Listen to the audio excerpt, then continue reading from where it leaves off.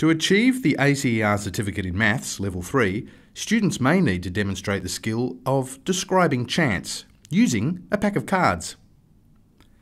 This requires students to determine the chance of selecting a particular card or type of cards from a deck of 52 playing cards. It's an important skill because it helps students understand the likelihood of chance events. Watch this video of a student talking about the chances of selecting certain cards from a deck of playing cards. I'm exploring chance with these cards. There are 52 cards in a deck of playing cards. If you were to pick out any card from the deck, for example, this one, the Queen of Hearts, you would have a 1 in 52 chance of getting it, because there is only one Queen of Hearts in the deck, but 52 possible cards to choose from.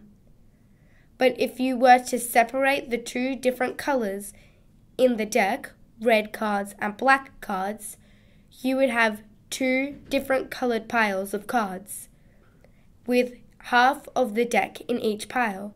So you'd have a 26 in 52 chance of getting, say, a black card. In other words, you'd have a 50% chance of getting a black card. Now I'm going to look for my favourite number, which is an 8. There are 4 8 cards in the deck, and if you were to look for an 8 card, you would have a 4 in 52 chance of selecting one. Or you could simplify it and say you have a 1 out of 13 chance of pulling out one of these 8 cards. So these reminders will help you when describing chance using a pack of cards.